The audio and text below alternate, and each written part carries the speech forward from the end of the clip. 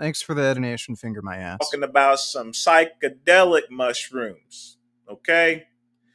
Now, I've already abhorred some of my cousin's ideas as far as to medicating himself from his depression as well as his bipolarism, as well as his just acting like a wild monkey, basically.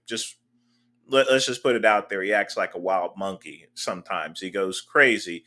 You know, he yells and screams whenever he gets angry for any reason, whether it's video games or whether he slips on a banana peel. Now, as far as mushrooms are concerned, in this particular case, I honestly don't have an issue with it. Normally, I would have a big issue with it because mushrooms are obviously illegal. But let's look back over the years.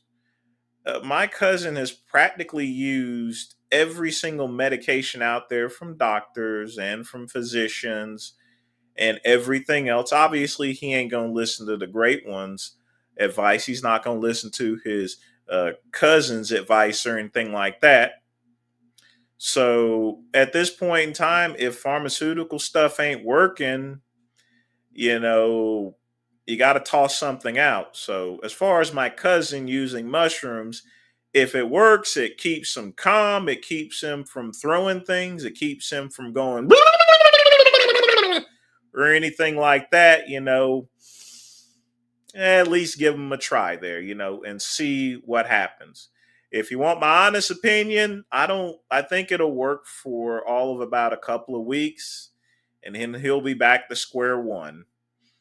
The only thing that he really needs to do is just man up, you know, be a man, not a bitch, you know, and just get some strong alcohol, you know, get a little bit of cognac. I got some cognac.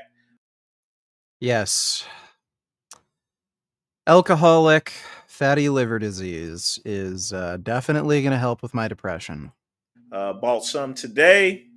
Gonna be feeling like Steven Seagal, hard to kill, you know, and stuff. I'm gonna be stroking, you know. That's what I do. That's from the song, by the way, folks. But in any event, you know, at this point in time, it's not going to really hurt my cousin to actually use mushrooms because he's already went to doctors, he's went to physicians, he's went to pharmacists, and none of that stuff has worked, you know. And he's not going to take my advice, so if he wants to use mushrooms, his advice is literally become an alcoholic. I mean, it's not going to hurt him or anything, you know, not really in this point in time. But that's all I got to say about this subject. Be sure to like and subscribe to the Vince. Well, thank you, Vince. You give great, insightful advice. Who were spared